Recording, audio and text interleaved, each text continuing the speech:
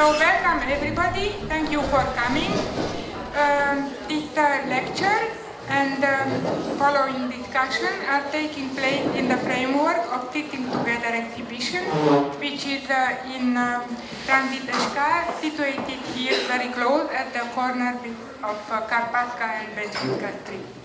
I am greeting the curator of the exhibition, Zsuzsa László, who is also organizer of today's event. And I'm also greeting our guests, Steeds from London, Jelena Vesić from München, Mira Keratová and Grúň from Bratislava. And I am asking Zsuzsa László to introduce us the topic of today afternoon. So welcome everyone, thanks for coming. And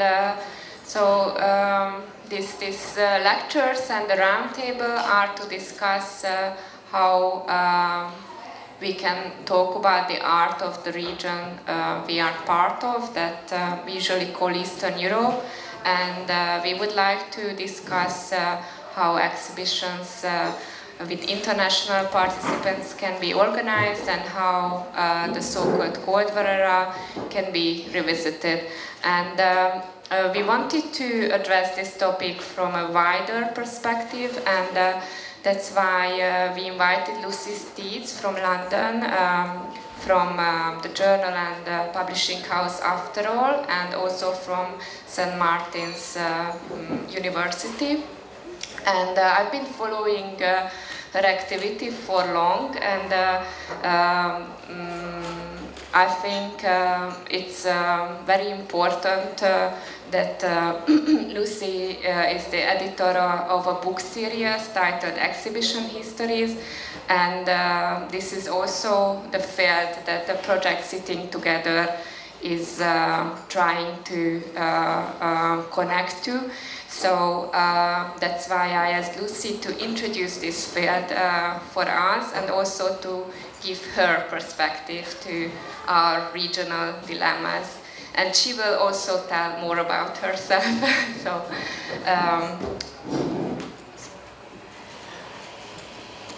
Thank you, Zsuzsa, for the kind invitation and for interesting dialogue in preparation for today. I also want to thank Eliska for amazing organisation. As Zsuzsa said, I've got all my titles up here because it just seems easier to see them written down than me having to repeat them. I work for After All, which is an art research centre based at Central St. Martin's, which is a college within the University of the Arts London. So that's the kind of formal situation I come from. I work very closely on a book series called Exhibition Histories that Zsuzsa mentioned very kindly. I've brought a few here that I'd be delighted for you all to have a look at the end of the event. And I also teach exhibition histories on a master's programme that we run at Central St. Martin's, a Masters of Research in Exhibition Studies. So I'm here today as a specialist in recent arts exhibition histories, which also obviously means a generalist. So my comments in this particular forum are tentative. I want to say that very clearly. I admit I've come here mostly to learn, although Zsuzsa has persuaded me to start by speaking. So these are the books in the Exhibition History series to date, which I've play a role in editing. I'm one of the editorial team. And these are the published resource that will anchor my presentation today. So each book in the series looks at a show or a cluster of shows, and when I say show, when I say exhibition, I mean very loosely understood, so in myriad forms. So for instance, the Culture in Action book, this one here, the green one, there isn't really an exhibition in any conventional sense. It's a series of community-based projects. So when I say exhibition, please don't take me to assume a museum. Each of these books has a theme. So looking at the orange one down here, the theme is a movement from from conceptualism to feminism. And the paired books to the side of it together form a pair of books that look at the theme of making art global. And it's important to us that in a way the theme comes first and the case studies come second.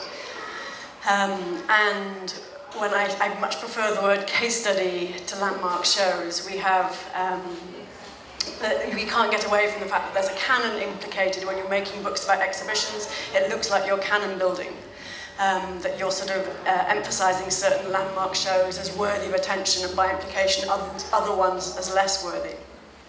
So I can't pretend that there isn't a canon idea hovering over this, but I want to be very clear that when we make the books, we always try and mess with the idea of a canon. So if we're looking at a very famous show, like When Attitudes Become Form, we don't just look at that show, we don't just shore up its sort of canonical status. We looked at it in conjunction with another exhibition. This is this book, the first in the series, which involved many of the same artists, but is much less well known. So the question posed in the book is, why is one so famous and one not so famous? Questioning the canon is very much part of the series.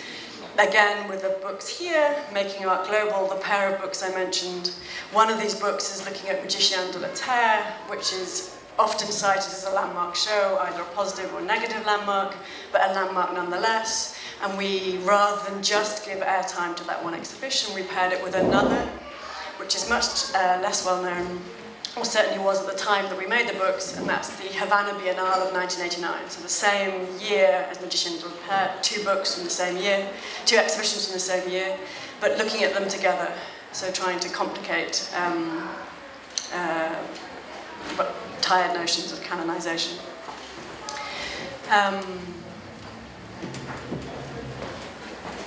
One more thing I want to say about the books in general is that they're multivocal. So there are archival texts in these books, there are also newly commissioned texts. We give some space to the curatorial voice, we give space to artist voices, and we, crucially I think, involve independent critical thinkers. And the image section of the books is in itself a project that changes depending on what exhibition we're looking at. So that's the book series, that's the kind of the basis from which the sort of body of knowledge from which I'll be speaking today. But I just want to flag that Zsuzsa kindly mentioned that we also produce a journal, After All. There's a journal called After All, this is where After All started. We started with the journal.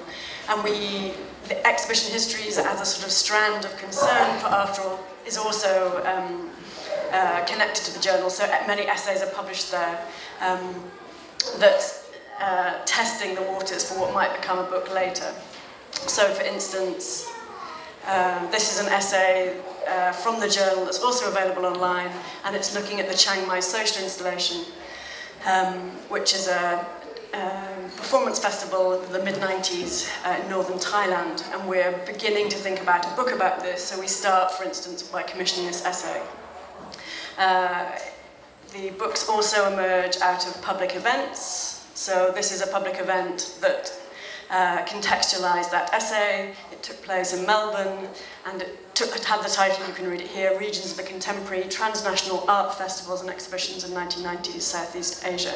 And this is a pattern you'll see I come back to, where we have a public event in order to have, to try out potential commissioning ideas with a public audience.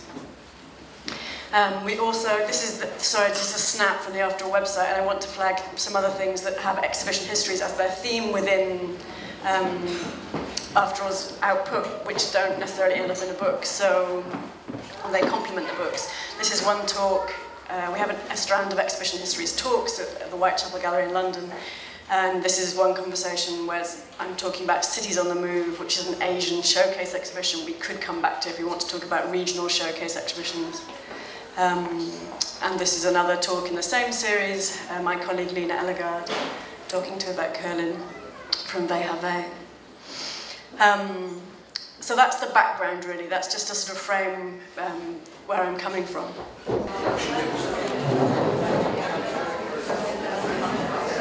Okay, we're there, forgive me, I'm sorry, I should have checked that the slides were as I wanted before I started. This list represents a summary of the brief or the remit that Zsuzsa gave me for my presentation today. She asked me to 1, introduce the discipline of exhibition history as such, 2, to discuss the dilemmas and challenges of creating international or transnational narratives. Did I read that properly? The challenges of creating international or transnational narratives. And 3, to address how East European art scenes are positioned. Susie, you'll be glad to know I've been very obedient. I'm going to spend a little bit of time on each of these, and it will all be anchored in the work that I've just set out for After All. I'm going to mostly read from a prepared paper with little bits of improvisation from notes. I have a tendency to speak too fast, so please jump in or wave at me if that happens, or ask me if anything is unclear.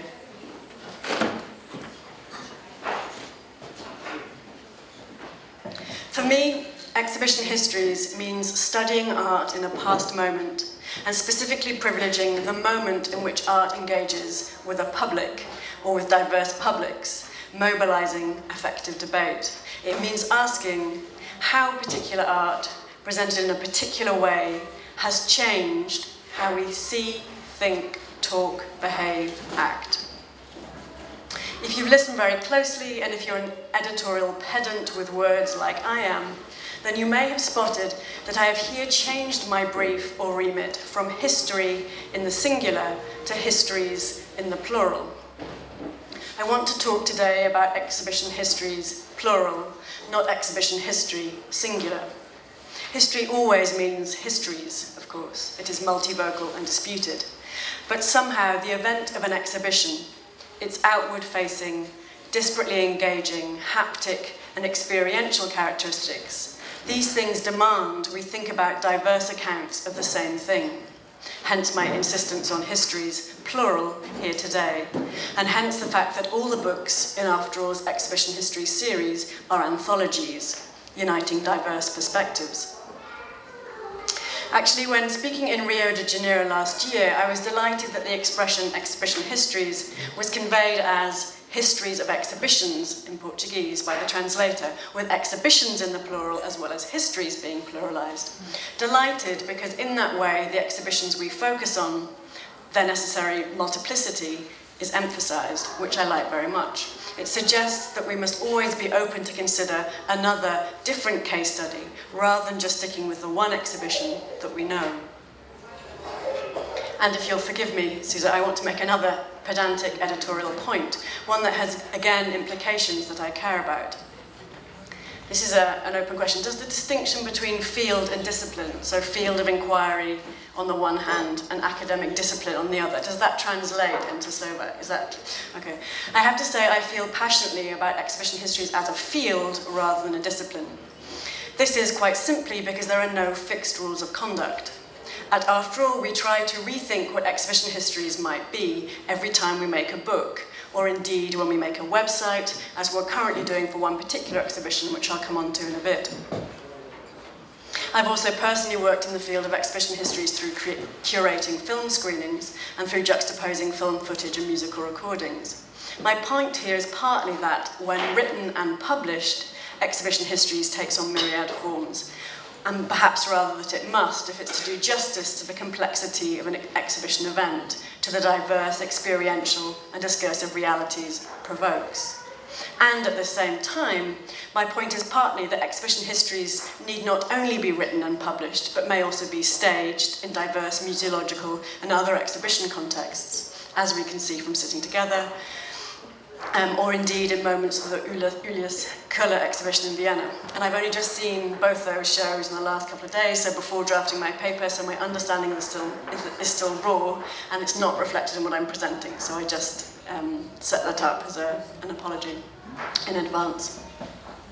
By advocating for exhibition histories, in particular as a field of inquiry, I am actively countering the related rise of curatorial studies. There are overlaps between exhibition histories and curatorial studies, for sure, but I want to insist on the difference of emphasis. I want our focus to be on art in the public moment and not on the agency, or more often not, the curatorial personage who claims responsibility for making that art public. I'm afraid that curatorial studies all too frequently slips into curatorial hagiography, with an affirmation of the career trajectories of a few quasi-canonized curators, eclipsing any critical examination of how art operates and what it changes. It is this critical examination that I care about and seek to advocate through exhibition histories. But that critical examination is distinct from art history, which has a disciplinarity, a long-standing European turned North American tradition that I believe needs destabilizing. In past writings, I've characterized this attempt to destabilize art history by drawing on the notion of minor literature proposed by French philosophers Gilles Deleuze and Félix Guattari in their 1975 celebration of the writings of Franz Kafka. And I'm going to read one thing that I've written about this. So, Kafka is hailed by Deleuze and Guattari for the way in which he uses the German language. As a Prague-born Jew who chose not to publish in Czech or Hebrew, Kafka is celebrated by Deleuze and Guattari for making strange and subverting, their word is deterritorializing, the German language. He is affirmed by them for thereby issuing a political program and a collective utterance. This, for them, is the strength of what they call a minor literature. And among the more direct summary statements they offer is the following, quote, "A minor literature is not the literature of a minor language, but the literature a minority makes in a major language," end quote. In my experience, when writing exhibition histories most effectively, it is not primarily art history that curators, artists, and other non-historians produce. For instance, I want to point you towards the core essay in the Book and After All's Exhibition History series that takes the 24th Bienal de Sao Paulo, the Brazilian biennial curated in 1998 by Paula Herkenholm, as its focus.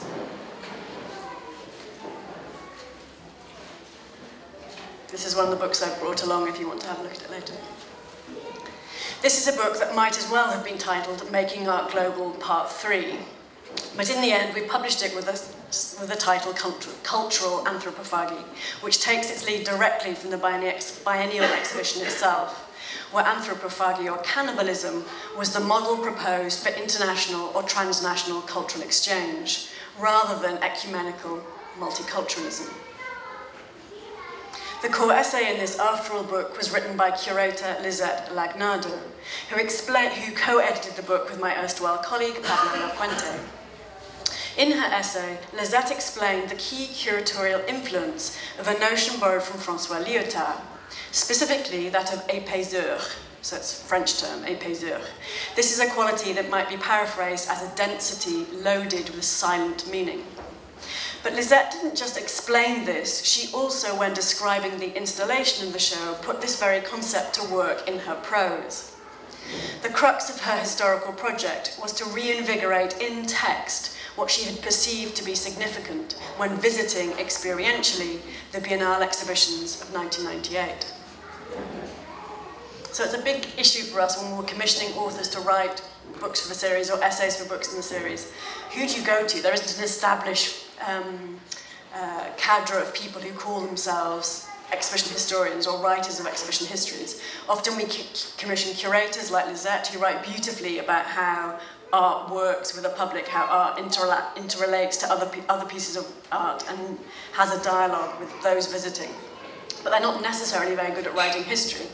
Or we might commission an art historian, and then you have the opposite problem. You get a really confident historical survey, but you don't necessarily get that sensitivity to what it is to make art public, to put art, to juxtapose works of art.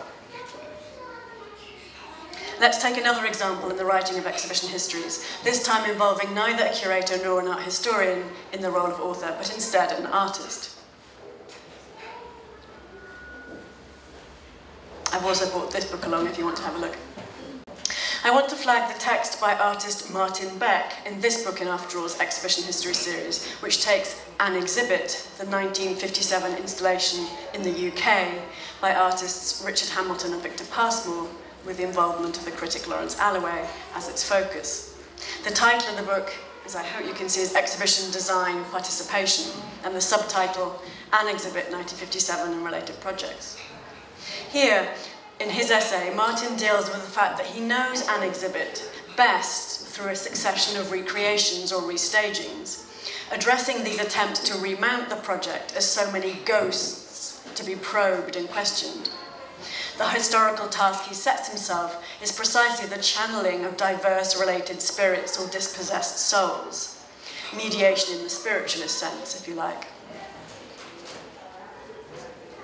So these are just a couple of examples of how this project from 1957 has been restaged more recently. And this is how Martin Beck engaged with an exhibit, through channeling these restagings.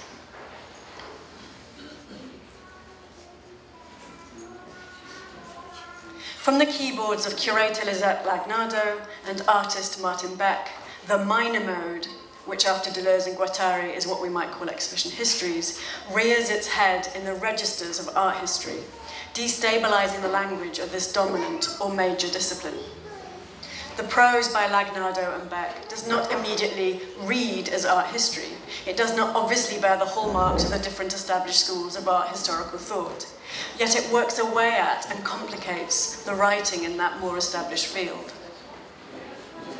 More generally, I see exhibition histories as a minor literature relative to the major literature of art history because, in the way we produced it after all, we strive to meet Deleuze and Guattari's two criteria.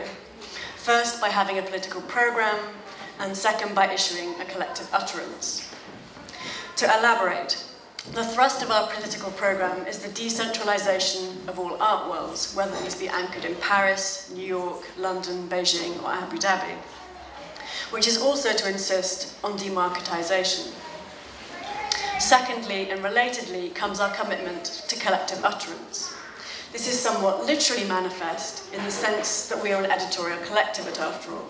And moreover, each of our books is now edited in conjunction with the lead author, who sits outside of the After All editorial collective, but who is invited in for the purposes of making a particular book in the series. So, as I've already described, Lisette Lagnado played this outside-inside editorial role for the book we produced on the Anthropophagia Biennial in Sao Paulo of 1998. And incidentally, she wrote her essay in her own language, in Brazilian Portuguese, and we had it translated for the purposes of publication. It is deeply problematic, of course, that we have not yet found a Brazilian partner to publish the book in Portuguese. So that essay that she wrote only exists in English. I would like to claim that we are also, After All, is also committed to collective utterance in the field of exhibition histories in the sense that we try to support other voices in the field beyond our own and beyond those whom we bring in to work with us. So this is just a little example of a book launch that we did. When we launched the Sao Paulo book, we paired it with another book that we had nothing to do with, just in order to sort of showcase, to give a platform to other publishers in the field, other work in the field. As you may remember from my title slide and introductory remarks, I'm involved in a course for master students doing research and exhibition studies. And having resources to recommend to them beyond what we produce at After All is absolutely vital. Here's Zsuzsa, your online exhibition archive for Eastern European art events, your parallel chronologies project for Transit is a crucial point of reference. And I'm delighted that After All was able to fund a student on the course to attend the curatorial dictionary event in Budapest in 2015. Other crucial voices in the exhibition histories field include Asia Art Archive, who have an amazing library of exhibition catalogues and other ephemera, all for consultation in their Hong Kong space. But Asia Art Archive also have a remarkable digitisation project and make valuable resources available online. I believe there's a mutual respect and support between all these voices in the exhibition histories field, a differentiated collectivity of utterance. Before leaving the topic of exhibition histories as such, I want to take a moment to reflect back on the short life of this young field to date. And I hope you will forgive me if this is going to hit a very anecdotal and personal note. I'm going to try and make my arguments, going to extract arguments, although you might see them more clearly than I can. When I first gave an invited lecture under the banner of exhibition histories, but without flying the After All flag, so speaking not of my editorial work for After All, but of my own independent research in the field, it was in fact under the auspices of Asia Art Archive and in Hong Kong. This is back in October 2013, so 3.5 years ago, when there were just 3 books in After All's exhibition histories series. The whole premise of this particular conference in Hong Kong was the centrality of exhibitions to the making of recent art history in Asia. And in conversation with my co-presenters and with participants, I found myself constantly having to defend exhibition histories as a field in itself, rather than as an alternative means by which to do art history. And I have to say, I consistently lost this battle. Nobody was interested in exhibition histories as such. Only in art history, as it might be written via the exhibition. And here I would point you towards Bruce Altshuler's long-standing and well-earned position as a pioneer of this earlier take on the field. His take not actually being exhibition history such as I've set it out myself this afternoon, but rather being the history, and here history is in the singular, he writes himself, and only he speaks from his own position, the history of exhibitions that made art history. That's what his project is, and you can see that in the subtitle to his most recent books. They're paired volumes, and they each document exhibitions that made art history. So that's the first moment I want to reflect on, the sort of 2013 moment when I was having to sort of constantly defend exhibition histories from being more than just reinforcing art history. Next, I want to fast forward us to the summer of 2014, where I had a deeply frustrating exchange of letters with Claire Bishop in the pages of Art Forum in the United States over what exhibition histories might or might not be. Actually, if we had debated the field, it might have been interesting. My frustration lies in the fact that she didn't take this nearly as seriously as she might, distracting us with entertainingly sharp words, while failing to engage with my challenge to her relegation of exhibition histories to the status of mere art historical subgenre. And that's a direct quote from Claire's original text for Art Forum. She describes exhibition histories as an art historical subgenre, which, if we were following Bruce Altshuler's lead, rather than the position I've set out for you, it arguably would just be. To add then, my own turn to Deleuze and Guattari's notion of a minor literature, such as I've just set it out, was largely in order to contest the pejorative sub of subgenre as imposed by Claire, and to recharge it with the distinctive power that Deleuze and Guattari attribute to so-called minority status via Kafka. Finally then, the last moment in the sort of history of exhibition histories that I want to bring up is and it catches us up with my reflections on the field. These take us back to a symposium that Jelena and I both took part in at the end of January in Oslo. 2 years on from the US verdict of art historical subgenre, a whole symposium was convened by two distinguished German academics in Norway in order to put into question the current canonization and academicization of the historical writing on and referencing of exhibitions. And there I'm quoting from the organisers, Beatrice von Bismarck and Rika Fank from the event literature. That was their ambition, to question current canonisation, academisation of the historical writing on and referencing of exhibitions. I hope what I've told you so far about Afterwards Exhibition History's books goes at least some way towards explaining why I don't believe we fall into the paired pits of canonisation and academicisation. Although we sometimes consider shows that are certainly hailed as canonical in rather tired circles, and although our books are certainly produced in an academic context and often, but not always, carry the baggage of, for instance, extensive footnotes. So let me share the particular joy of this event in Oslo for me, which came when a member of the audience made a comment in passing that completely turned on its head Claire Bishop's categorisation of exhibition histories as an art historical subgenre. This spontaneous contributor said, as if it was consensual in the room and indicative of all serious debate of art more broadly, that art history was clearly a subgenre of exhibition histories. All I can say is, wow, how far the field has expanded in a short while. And what I have to ask now in response is, what happens when minor becomes major? And that's the question I have to leave hanging, because I don't have a ready answer. Here comes part two, and this is where I'm going to attempt to address the dilemmas and challenges of creating international and transnational narratives. In 2009, After All convened a symposium at Tate Britain in London in conjunction with another research centre at the University of the Arts London, like After All, but known as TRAIN. This is an acronym for Transnational Art, Identity and Nation. This symposium took place under the title Exhibitions and the World at Large, which picked up on the title of a conversation between Londoner Charles Harrison and New Yorker Seth Siegelab, published in 1969, picking up on that northern transatlantic dialogue in order to posit other so-called worlds at large 20 years later in 1989. This symposium was a staging post towards the paired books in the Exhibition History series that share the title of Making Art Global. So these are the books I've already mentioned. They came out in 2011 and 2013 respectively.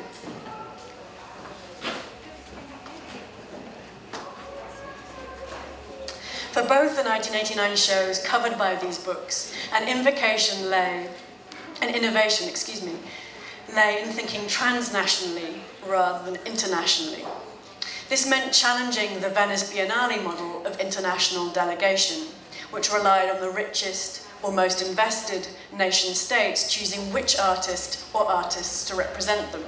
And it meant a shift towards a curator or curatorial team selecting for themselves who they deemed to be most interesting from around the world, independent of national advocacy and of international diplomatic relations. In part presaging the final section of my presentation today, let us look at the representation of East European artists within these major exhibitions in order to reflect on the international and/or transnational narratives in play.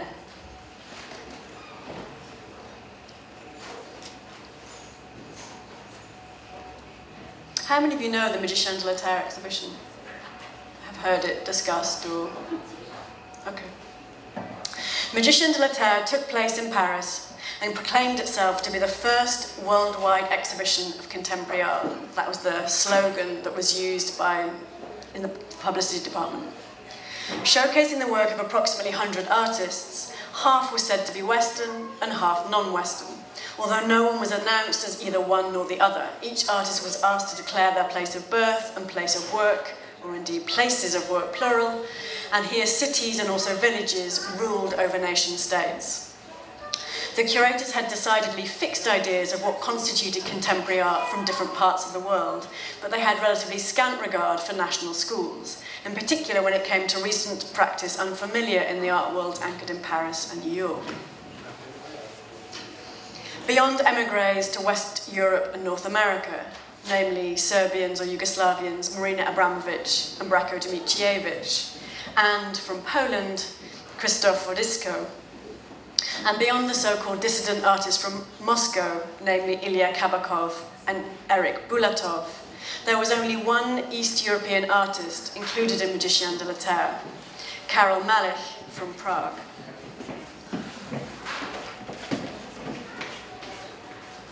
Malich didn't make it to Paris for the exhibition installation, and this is notable given that about 70 of the 100 artists were brought to Paris in the run-up to the show with assistants and translators as needed.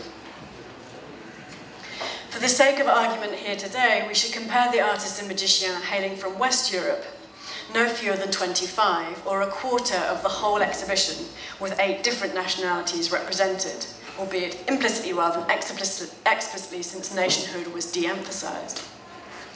In other words, as I wrote in the After All book back in 2013, the so-called Iron Curtain, or the Cold War barrier represented by the Berlin Wall, which would fall later that year, the Iron Curtain still loomed large. And to develop this into reflection on transnationalism and internationalism, we might say that the global vision of art, promulgated in Magicien de la Terre in 1989, exposed a marked ignorance of continentally proximate art scenes, with Cold War international politics, however exhausted by this point, acting to discourage transnational cultural knowledge or inquiry.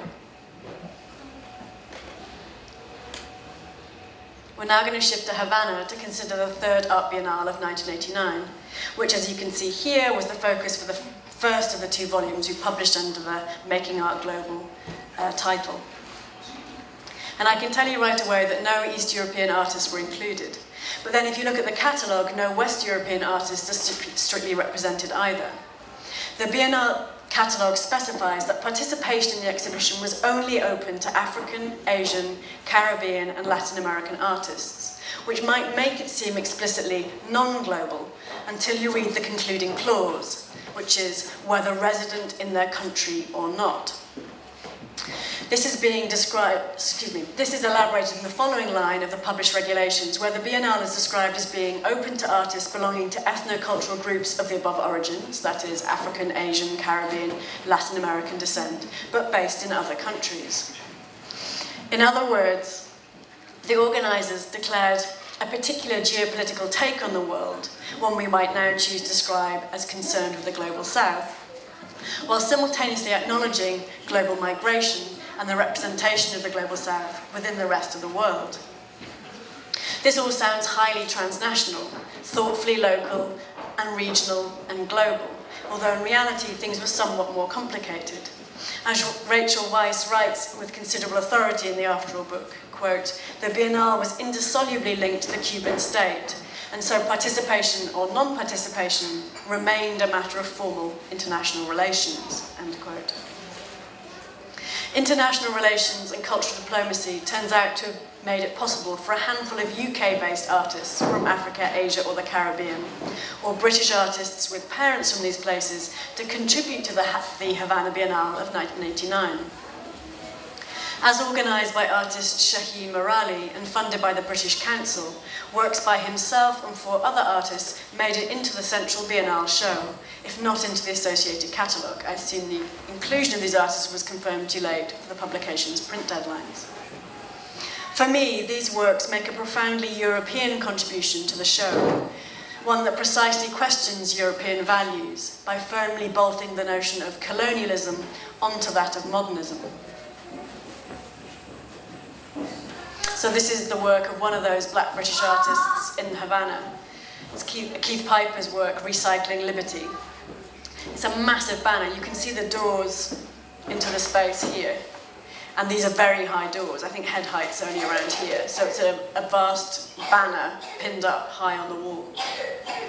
And you can see the title is Recycling Liberty. It's an image of the Statue of Liberty, which, as I'm sure you know, was moved from Paris to New York.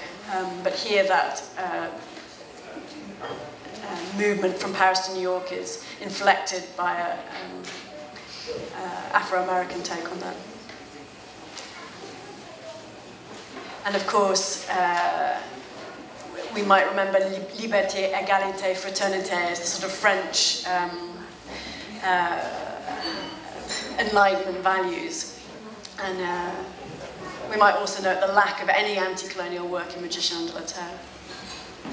Keith Piper and the work of the British or Britain-based artists who gathered together under the banner of black art in the 1980s provides a link to the third show that we debated at the 2009 symposium with which I started this section of my talk on internationalism and transnationalism. During our symposium, Exhibitions in the World at Large, we compared not only Magicien de la Terre in Paris with the third Cuban Biennale in Havana, but also another show from the same year which took place in London. This was expressly a show about art made in a single nation, in Britain. Yet internationalism and transnationalism pervaded that nationalism, since all of the artists represented in the show were described as Afro-Asian. This exhibition was called The Other Story, subtitled Afro-Asian Artists in Post-War Britain, and it was curated by artist Rashid Araeen for the Hayward Gallery in London as a direct challenge to the racist white British establishment, proposing a rich and diverse narrative of British art almost entirely neglected, if not denigrated, by national collecting, art history and art criticism at the time. Back in 2009, I admit that I found The Other Story too nationally focused and too art historical to prompt a book in the Exhibition Histories series. The excellent paper that Jean Fisher gave on the subject of the exhibition was very swiftly published online by Tate, and I felt that Magicien and the Havana Biennale were the shows that urgently begged more detailed study and analysis through books in our series. Now, however, 8 years later, and in the midst of the racist fears that have bizarrely prompted the UK to leave the European Union, I feel the significance of The Other Story is greater now than ever. So this is a snapshot back to the After All website. I'm sorry if this seems like constant publicity, it's just a resource for my materials.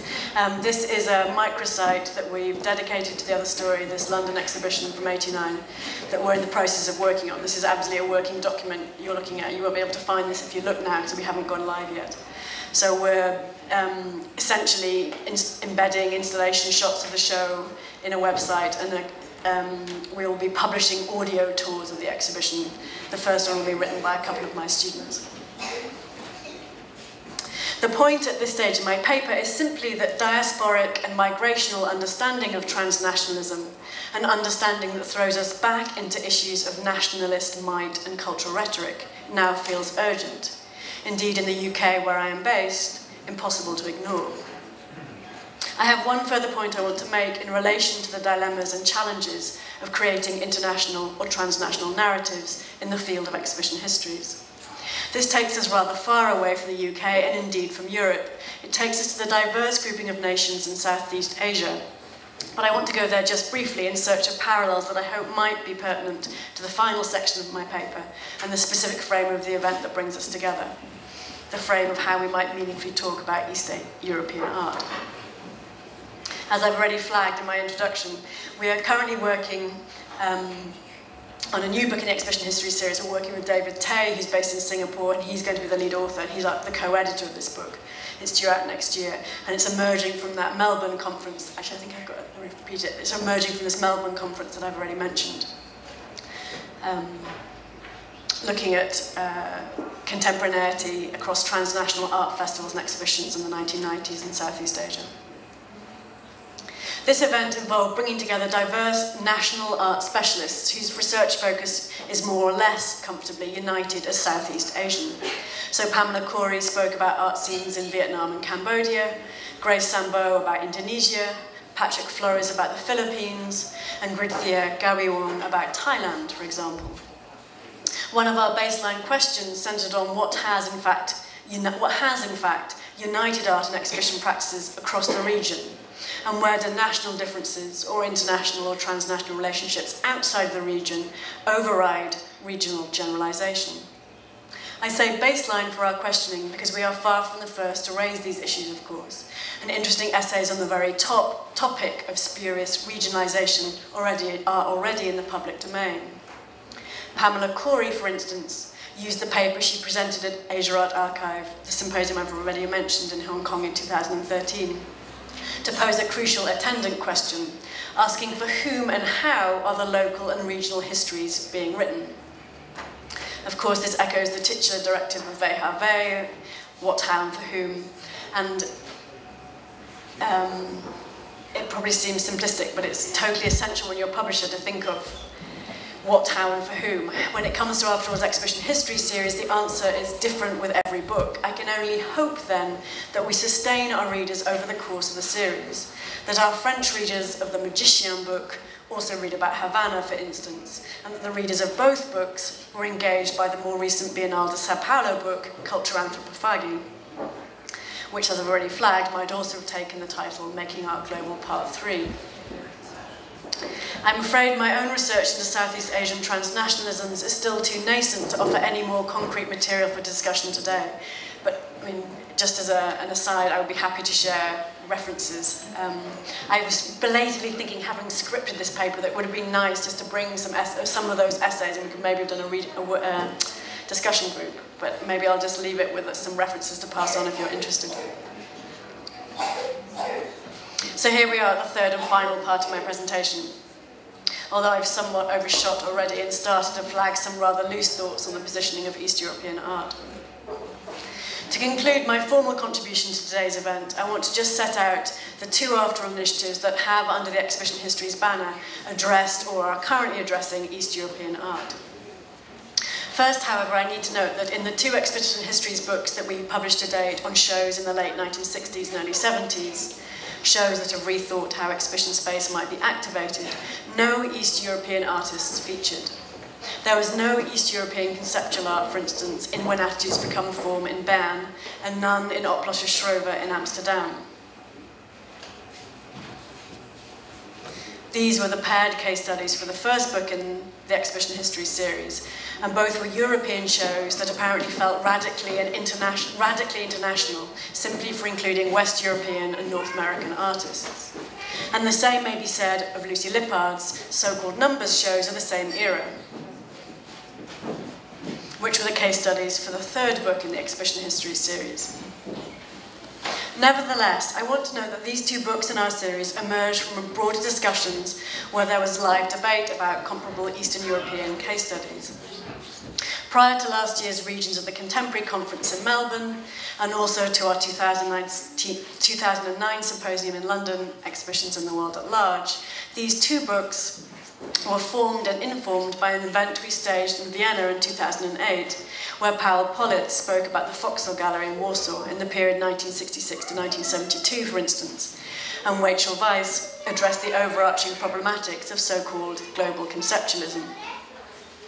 Paul Pollitt's contribution to this event was later elaborated as an essay for After All Journal, and just as importantly, I want to note that our research into this historical moment across distinct geographies, like our research into The Other Story after the Exhibitions and the World at Large event, is not over, but steadily ongoing. Recently, I have learned a lot, for example, from Yoko Watanabe's work into Between Man and Matter, the major show curated by Yusaki Nakahara for the 10th Tokyo Biennale in 1970. A show that united not only many of the same artists as When Attitudes Become Form and Opera Shoshova and Lucy Lippard's number shows, the shows covered by these two After All books in Exhibition History series, but also Japanese artists and, for instance, Edward Krasinski from Poland and Stanislav Kolibal from Czechoslovakia. And of course, over the last 2 days, I have learned a lot about Ulias Kulla's work and all the events remembered in the Sitting Together project. Where all this learning will lead is still yet to be determined. I am constantly reassured that there will always be more books in the Exhibition History series to make. Beyond Paul Pollitt's essay for After All Journal on an Exhibition Histories tip and with a Polish focus, our most obvious initiative that may be encompassed within Eastern European positions is our latest book, which we're currently working on and is due out in the summer of this year. So this book is titled Anti-Shows, and it looks up the APTART projects from 82 to 84 in Moscow. It's edited by David Morris, who's an in-house colleague of mine at After All, and the two external authors and contributing editors are Margarita Topitsin and Victor Topitsin. Two of the participants in APTART wrote a kind of press release for their first anti-show, which took place in 1982. It reads, quote, "This event is not an exhibition, and certainly not a private showing. It is an artist's apartment where his friends have gathered to do a collaborative work, and those who are gathered are in no way a unified group. Here, all models and conceptions are re-evaluated, but this is not analysis in the usual sense. It is above all action, creative realization," end quote. In this narration, we might note a break with earlier, comparatively earnest, discursive, and documentation-heavy projects familiar in Moscow, such as those of the Collective Actions Group. APTART saw itself as the new wave, as partial to trash aesthetics and anarchic performativity. That gives you some art historical pointers, but what about the exhibition histories? The APTART programme of anti-shows was both individualised and collective, not public, but not private, part of life, but defiantly art. The paradoxes are manifold and defy many familiar binaries. I'm guessing the question will arise, why look at these anti-shows, these apartment projects in particular now? So let me try and answer that by way of concluding my presentation today. With the benefit of hindsight, APTART can be said to coincide with the beginning of the end of the USSR. Post-Brezhnev and pre-Gorbachev, it was specifically concurrent with the 2-year tenure of Yuri Andropov, the former KGB chief who was infamous, of course, for his leading role in the violent suppression of the Hungarian Revolution and Prague Spring. Nevertheless, a sense of things ending, of other things starting, was not perceptible in Moscow at this time. in the early to mid-80s, the system in place still seemed incontrovertible. David Morris, my colleague who's co-editing this book for After All, has kindly shared with me his draft essay, which will ultimately open this book. Here he describes APTART at one point like this, quote, "The aim was not to contest the system, only to exist alongside it or outside it," end quote. He cites Nikita Alexiev, an artist involved in the project and also the person who lived in the APTART apartment, as describing the initiative's importance as lying in an escape from dominant conditions, providing, quote, "a small space where we could work and function and communicate, a parallel world," end quote. I have to say there seems to be a decided lack of interest in Moscow in APTART now. I assume because it looks like the last gasp of the Soviet era, rather than the demonstration of hope against hope that I personally see in it now. An example for how to cope with the apparently incontrovertible system of global capitalism that we now find ourselves confronting, perhaps. A glimmer of the possibility to create a parallel world where a group, however small, can work and function and communicate meaningfully. Thank you. That's everything I have to say.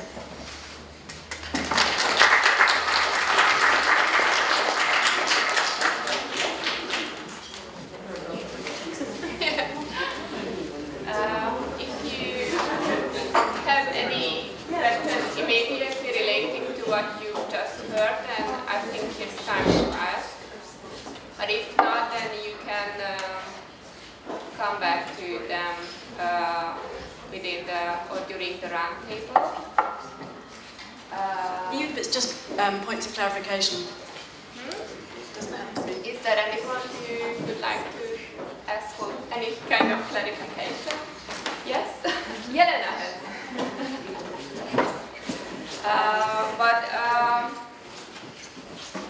I would like to introduce our other lecturer today.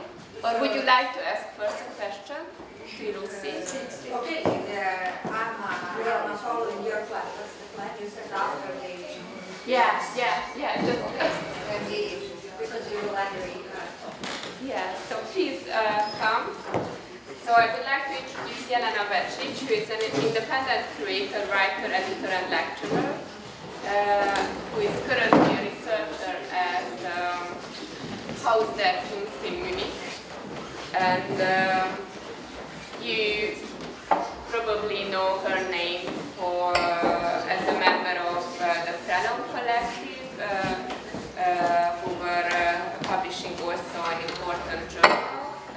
She was a member between 2001 till 2010, and they also made important work regarding the history of art events within this region. Even if Yugoslavia is not really evidently part of Eastern Europe. And but I forgot to mention that Jelena is from Belgrade, and also as member of Prelom, but also independently. She researched the Student Cultural Center in Belgrade. And this is also the focus of her chronology that is published in the Parallel Chronologies project that I've already mentioned. And I also would like to mention just one of her curatorial projects that was very intriguing also in the formats used, which was October and how we say XXX. Which was a series of exhibitions, performances, and symposia between 2012 and 2013, if I'm right. Yeah, it was research based, though it was organized as 8 hours speaking exhibition. So it was like the idea was to expose your own position, but to expose it so it was possible. And now she will present a paper which is about independence and self-organization which are both concepts very often associated with the Cold War period and East European art, and she will unpack those many layers that this concept has, and what is also very important for us, that she will connect them to our present situation, which in my opinion is always very important, working with histories and memories of art events to expose why we are doing this and how we connect to them personally or as managers or curators of a project. So if there's no technical okay. Let's see first if the technical aspect works. In the meantime, maybe just to connect with your introduction and to add the things that are maybe in the background of the talk for this occasion. It is that actually experiencing contemporaneity, which is very much about inclusion and about being represented and about the representation of the world. And now, especially, working in the place which is one of the leading as those interested in power would formulate the institutions, so which is Haus der Kunst, which is precisely dealing with the notion and the idea of global. I would like to point to this aspect that it is always about the representation, and that normally, those who are in power to actually produce and show global art will talk about the representation. So who is in and who is in? The more are in, the more global exhibition is. But actually, the real question of colonial or of colonizing would be who is in a position to be the interface for this representation. So it is not only about being represented, as Eastern European, African, I don't know, whichever otherness margin we might think of, but it's very much about with whom you share your powerful tool, your powerful interface when it comes to the question of mediation. Because this is what is actually important. Who is in the power to speak about global things? And actually, my paper is based on like a long-lasting research resulting in smaller text essays and publications which were dealing with this issue of representation of Eastern Europe or Eastern European art within a global context, and the global context, which is also referred to as post-colonial, but not less importantly post-communist. The third term, post-communist, is something that I dealt with very much, observing it as also, like not merely a chronological term which describes a certain period of art and intellectual production, but rather as a term which is ideological. And this is also part of the collective labor that I was doing together with a group of theorists, art historians, architects, political theorists, sociologists, philosophers, as being part of of Prevod journal, whose origin is, theoretically speaking, Altosarian Lacanian. Okay.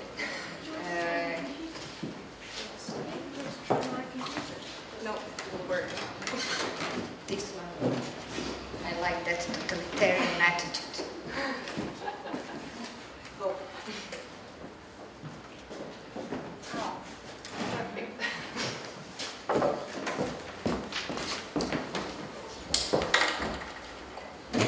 Yeah. Okay. So actually, the issue I'm dealing with here is rather how that in relation to the question of representation is not who is represented, but how is represented. And of course, I'm speaking about the subjectivities of Eastern Europe. And it's maybe also important to point to some connections. I participated, as Zsuzsa said, I participated as one of the archivists, maybe proactive archivist in the archive or exhibition history website called Parallel Chronologies. But now I was also trying to observe. We have a mic. This is better. Yeah, but okay. I was now trying to observe and to reflect on what's the entire archive, and actually. This talk is also one of the attempts to use it as a resource. Another thing where I would also like to credit a journal, like a new web journal, the Journal of Mesosphere, and one of the editors, Esther, is today with us, who were discussing the notion of independence in the last issue, and part of my talk will be connected to that, because I was also invited to be one of the respondents. Okay. Persistence of independent culture in the East and the internal contradictions of contemporary independence. I'm actually, I think the life of art and life and networking and searching and researching, etc., is not merely the question of geographical location in the area of Eastern Europe, but that actually these conditions are, contemporary conditions are shared, though different. So in part of these contemporary conditions is that more and more we are around a theme of self-organization. So the theme of self-organization acquired wide currency in contemporary art circles, which is, of course, very much connected with the network cultures, with also absorption of institutional critiques, and all these aspects created the moment where critical practitioners more and more talk about producing new culture through cooperation and sharing, platforms and networks, through working outside of isolated and traditional state-run institutions and their representative and repressive political functions. And we also face this kind of proliferation of different declarations, witnessing the value of self-organization from the so-called independent cultural actors, regardless their actual material ties to institutions of culture and governance. In a similar manner, the global art history, in its post-colonial sweep, rediscovers time and again independent art movements and self-organized cultures of, to connect to our topic, the former East, in example. In the mirror of global contemporaneity, the Eastern independents are often observed as the harbingers of freedom, experiment, innovation, and risk. Art museums, and now I'm coming to the question of representation and specific haptic aspect of representation in the museum context. So art museums through their monumental wide spaces are reproducing the second life of the documentation of ephemeral actions, informal happenings, and secret exhibitions over and over again. They monumentalized grained black and white images of Eastern European art experiment in order to confirm the own fantasy speech for what is invisible, forgotten, non-represented, suppressed, censored, and therefore truly free. So here, speaking about this kind of confirmation of freedom via the other, more or less, this is the same freedom that was imposed, the concept of freedom that was created by CIA-installed Congress of Cultural Freedom in the 20th century. Within this logic, the Eastern European art enters global Western museum not as the traditional piece of excellence, which is somehow reserved for the so-called neutral Western art, which we never call Western, but for artists as such, but as a document of dissidence. So, more or less, whenever we see the object of Eastern European art in the museum, it participates in the narrative of contemporary global museum as document of dissidence. So, it appears that artistic freedoms become suddenly all more interesting for contemporary art if being endangered. Therefore, the signifier East, standing for the totalitarian communist state and its all-seeing eye, that in contemporary imagination surveilled art and culture with impassible attention, had to be put forward and put at the center of the stage. So this is how we can think of these defenders of the very Western concept of free, the confirmation of individual freedoms, but also certain nostalgia for when freedom is endangered. So the existence of totalitarian state. The contemporary art and its self-saturating mechanism of anything goes freedoms almost dreams about such omnipresent gaze of the state or of hegemonous public, of the eye that is so tentative about what the free artist or intellectual could or would say, the eye which is always ready to censor and attack the true freedom of speech. This fantasy on endangered freedom entangled with overproduction of criticality in contemporary art that in actuality never reaches its power addressee have led to novel Voltairean twist operative in global post-socialist context. If totalitarian state didn't exist, it should have been invented. Okay, you know, if God didn't exist, it should have been invented, reads the original Voltairean saying.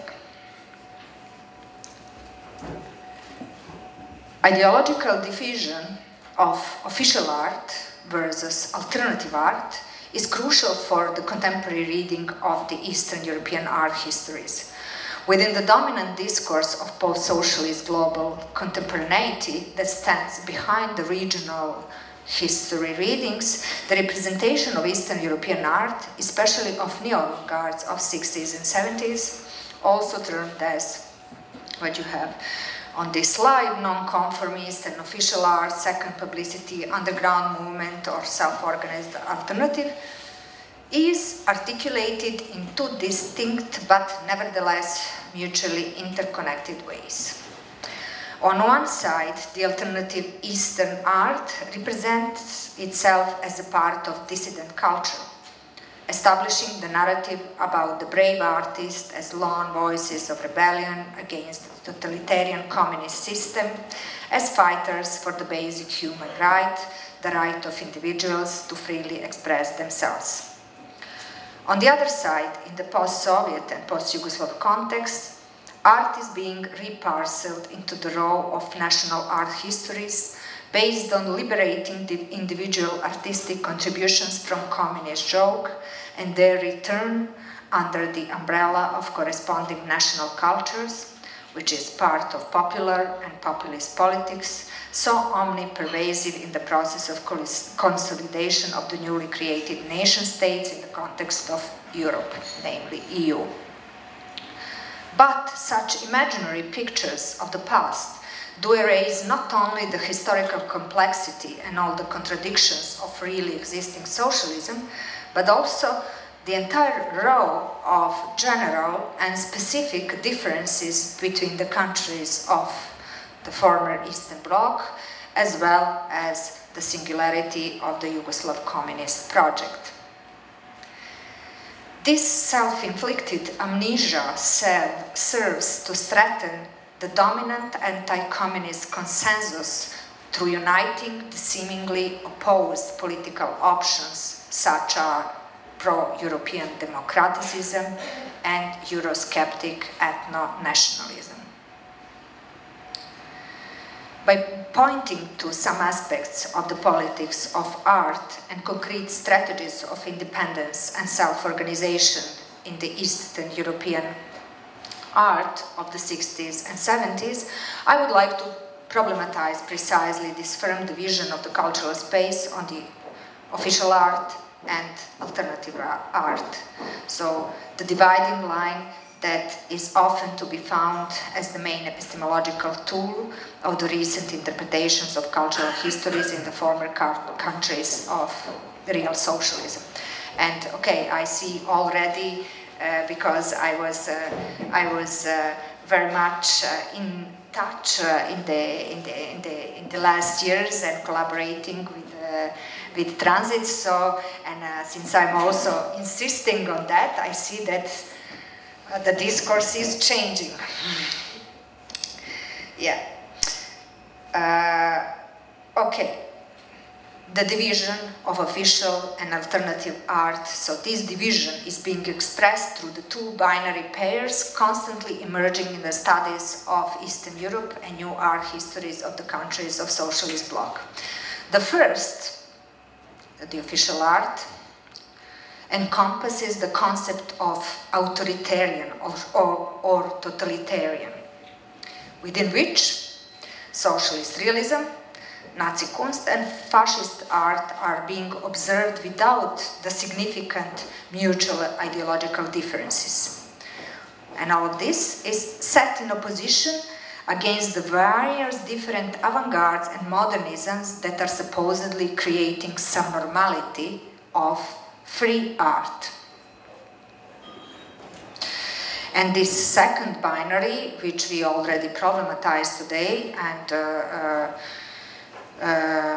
which were already being problematized by the exhibition presented in TRANZIT in Bratislava, encircled the concept of official art, allegedly developed according to the dictum of authoritarian state, which is juxtaposed with the concept of alternative art.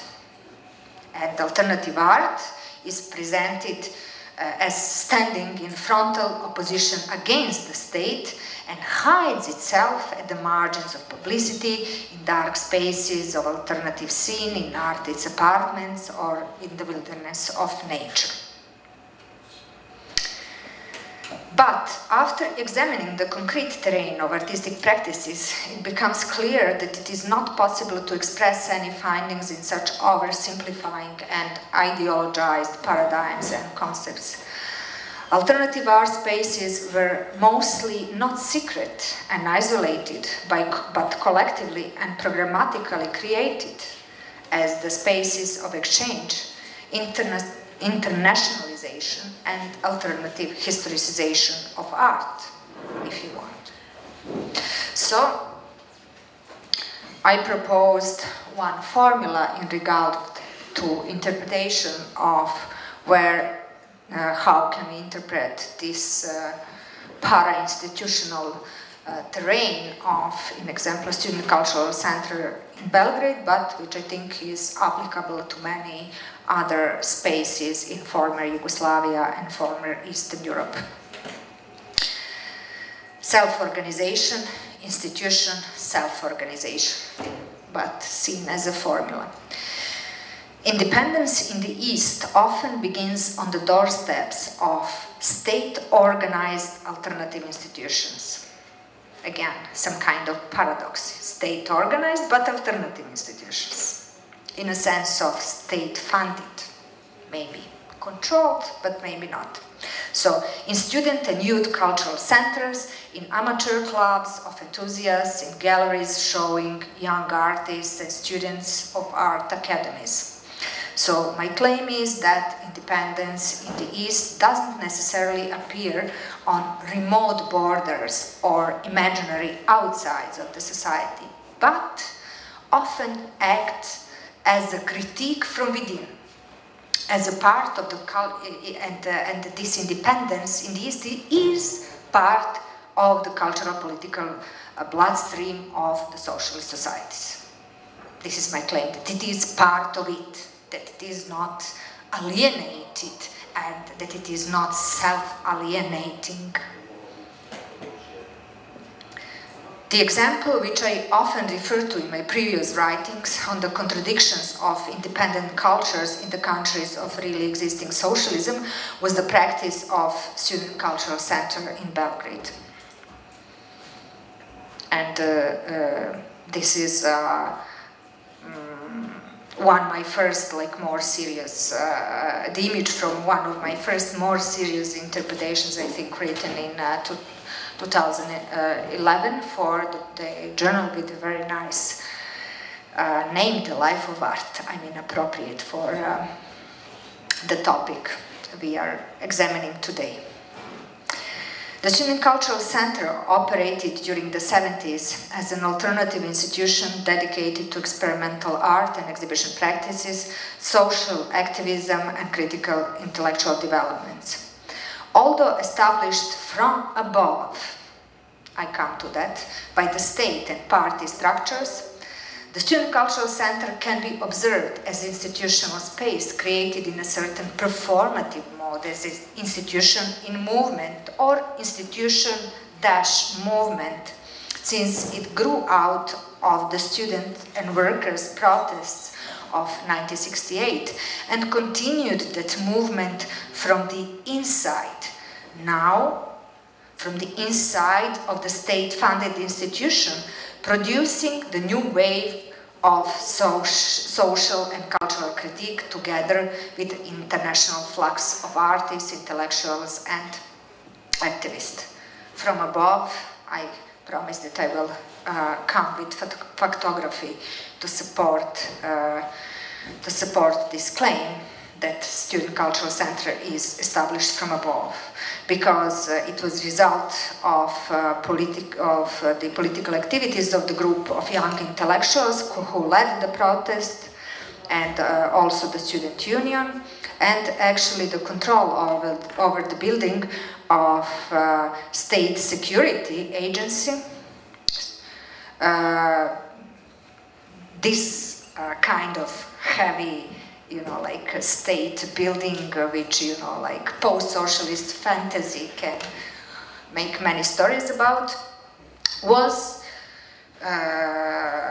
and which was also located in the center of Belgrade, which also post-socialist fantasy in terms of current city development, this kind of developmental thinking would never give it actually to students. So it was given to student union at the very end of 60s. After the end of student protest, and after Tito, the President Tito, said students are right, like society should be revolutionized. So revolution, we live in socialism, but revolution is not over. And then the protesters, the student union, got the building. Okay.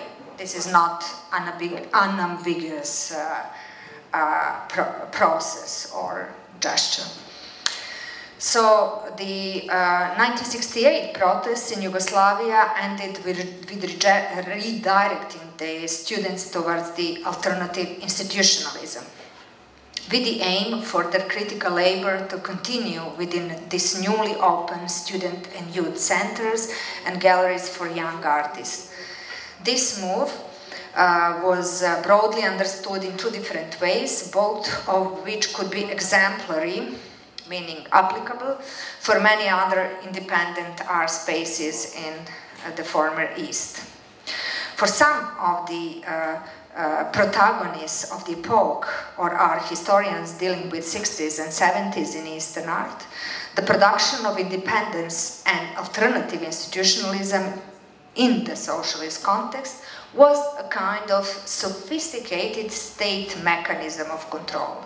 According to such views, and one of the supporters of such views is Miško Šuvaković, whom we have seen in this campus colony hanging with hippies. The state was appropriating political critique to infrastructurally, that is, institutionally, support the creation of an organized margin or a peripheral social lab in which the emerging critical ideas and practices could be easily exercised, fostered, and built upon, but also identified, monitored, isolated, and controlled. Contrary to that, and from different perspective, the idea of independence and the concept of alternative institutionalism, okay, you see I'm mentioning this concept of alternative institutionalism, this is also kind of my coin as a reaction to this notion of new institutionalism, but also to support the claim that, you know, like definitely the cultural landscape in Eastern Europe brought many concepts which are super interesting for contemporaneity, and that were being, you know, like just kind of renamed and sort of, you know, like appropriated without maybe crediting the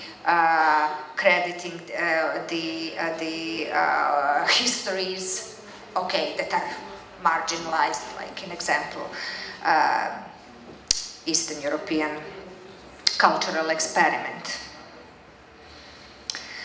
So, according to this other view, to alternative institutionalism, whose representative is Dunja Blažević, the person who is maybe the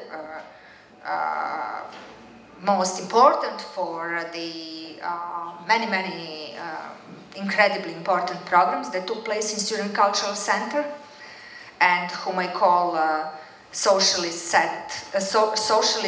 and feminist set Sichelaub. According to her interpretation, this was basically the intervention into the field of institutional, so not the action of the state to create the organized margin, but the intervention into the field of institutional, and emancipatory practice which used the infrastructure of political movement of 1968 for, in her words, conquering and producing a space of genuine freedom, some kind of temporary or like less temporary because of also infrastructurally supported by state autonomous zone. In other words, this guerrilla approach to alternative institutionalism or long march through institutions opened a way towards a different understanding of art practice and free circulation of critical and political ideas coming from the new generation of artists and intellectuals. The contradictions of state-funded alternative institutions, so maybe this is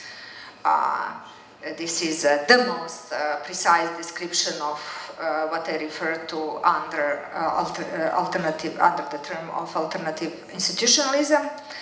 So the contradictions of state-funded alternative institutions can also be researched through the numerous cases of galleries and cultural youth centers all over the former East. Besides the student centers in Belgrade and Zagreb, some of the examples of such practice can be found in Foxel Gallery Warsaw, then Galeria Mladih, did I say it right? In Bratislava, the Gallery of Art Academy in Latvia, Club of Young Artists in Budapest, Tribina Mladih in Novi Sad, and many others. And in this list or in this comparison, I mean the comparison is based on a structurally, organizationally similar situation, but not necessarily the same lived experience. So each case is singular in its context, its program and its social impact, but in the light of contemporary post-socialist reading of critical art practices in the Eastern Bloc, it is important to emphasize that the state infrastructure also assumed support for the production of artistic and intellectual critique. Many of those young art-oriented institutions had double status. They functioned simultaneously as both state institutions of culture and the sites of spontaneous, occasionally subversive gatherings of heterogeneous communities of artists, intellectuals, and political activists. These independent institutions usually operated in a non-hierarchical manner, rejecting the traditional disciplines and professional divisions of labor, as well as illusionistic separation of the cultural producers from the audience or consumers, which was a kind of spontaneous rejection of the classical institutionalized form of curating. In Yugoslav context, okay, I think, I mean, more or less worldwide, the very word like curating in a sense of independent curating didn't exist at the time. Okay, we know somehow we generate it in this kind of global from the term Ausstellungsmacher, exhibition maker. But I also think that this person, actually two persons whom I call like Yugoslav feminist Sed Sihelov and Yugoslav feminist Harold Zeman, so Dunja Blažević and Biljana Tomić, also offered an interesting term for curating, which is applied criticism.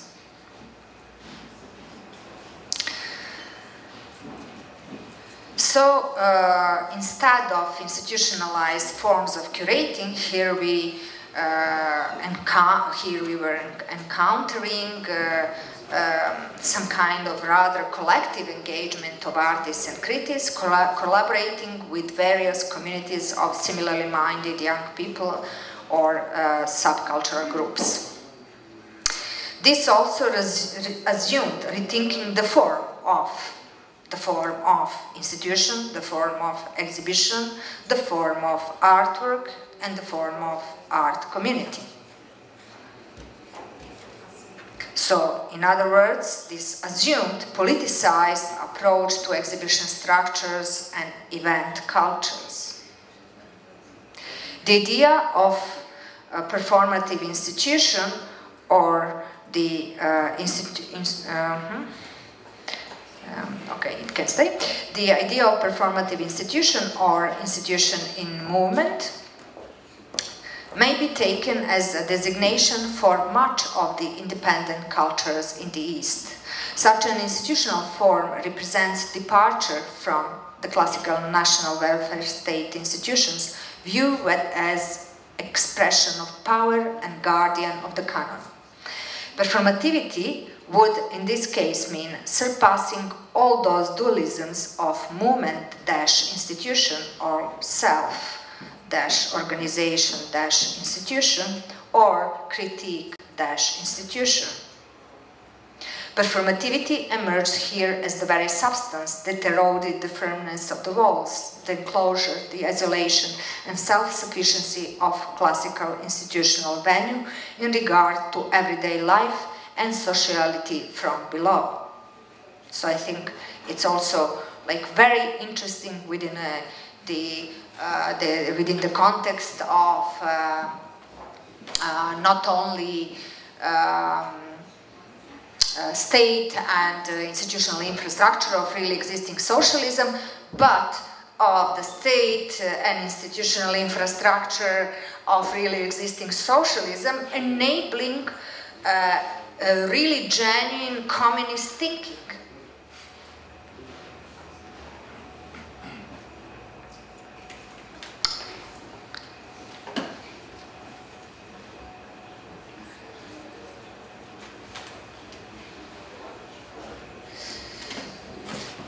Is it on a full screen? Okay.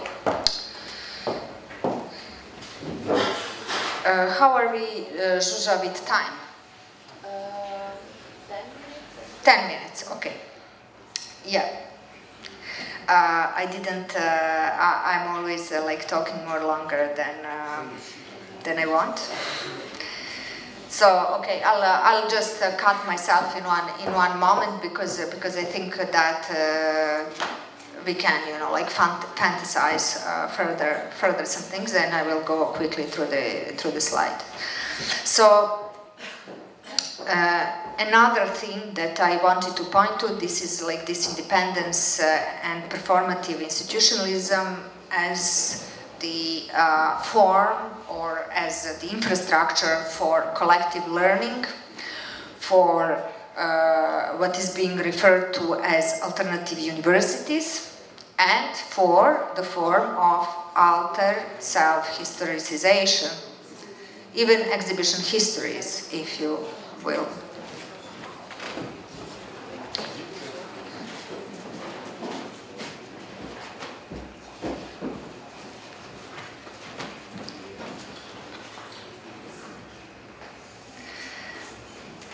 Yes, I don't know. I hear the crowd speaks. Shall we cut? Shall we cut it here? Shall we rather discuss with each other? What should we do? What do you say, Zsuzsa, as organizer? Because I don't know. Like I'm feeling the chatty pulse of our audience, so I don't want to, you know, like play boring totalitarian. I think that's very interesting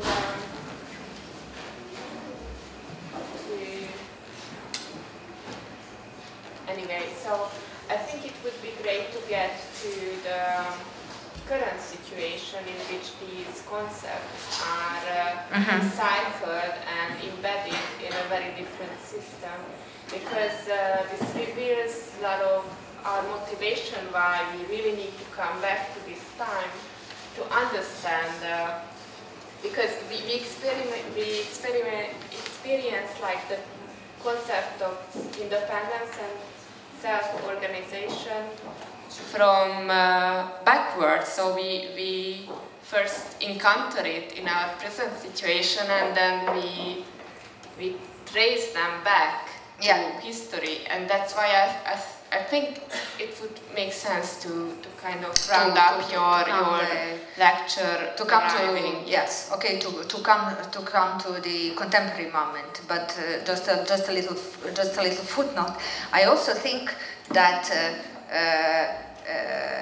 maybe the competition under the quote marks of art histories and exhibition histories that Lucy pointed to is part of rather representation of the field and kind of expert culture. I think that the things are very much entangled, and that also in a way, okay, although there is such thing as art history, today we also speak about art histories, and we speak about this kind of also performative writing back from contemporary situation. Maybe, I don't know if it makes sense in your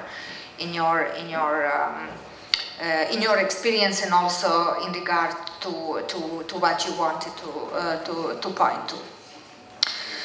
Okay, just to quickly go through slides. In example, we see here for the first time this in the context of this alternative institutionalism, in this establishment of the links between the avant-gardes, like historical avant-gardes, and the neo-avant-gardes. I don't know why that doesn't work.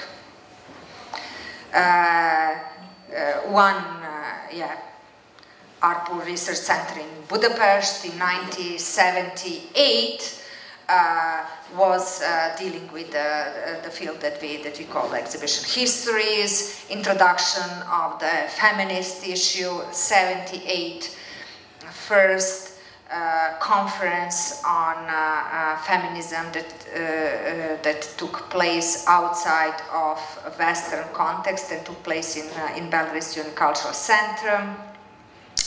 Then I wanted to talk, but I can also send text to those of you who are interested about this international spirit of such art, because as different from national welfare state institutions who were kind of focused to like national artists, great artists, grand artist figures, this field of independent or alternative cultures was very much about the notion of international and about the networks of solidarity, friendships and curiosity. East-West, East-East, plus, etc., etc.